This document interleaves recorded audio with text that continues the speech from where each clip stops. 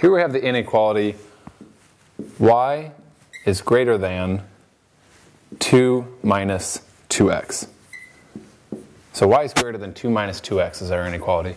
We want to graph this inequality in this case. So it's already written in the form that's familiar to us. If we can think about this greater than symbol being just like an equal sign and then worry about what that means a little bit later, then we can see this is in the slope-intercept form already. So we have y equals, it's written backwards, b minus 2x. So this is our b, or our y-intercept. And negative 2 is our slope. So we can graph this just like we've graphed other things, but then we can worry about what this inequality means. So let's find how we can graph this, and then we'll worry about what that graph actually means. So the y-intercept is 2.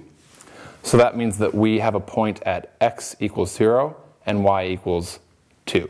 So this point right here. So to think about that, we can say, if we plug in x is 0 here, what is y? Well, y is just going to be 2 minus 0, or 2. So then we can plug in other points, or we can just think about how we've done this before with the slope being negative 2. So we go down 2 and over 1. So our line will go through this point, and then down 2 over 1, and this point, etc. Now we need to pause before we make our line making this graph, and think about what this means, greater than. It's not greater than or equal to, just greater than. So it's a dashed line, which means it's not including that line. So it's on one side of that line, but not including the line. It's exclusive. So we're going to have a dashed line like so.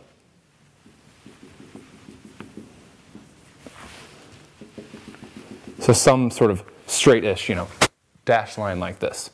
Now we stop and we think, it's greater than this.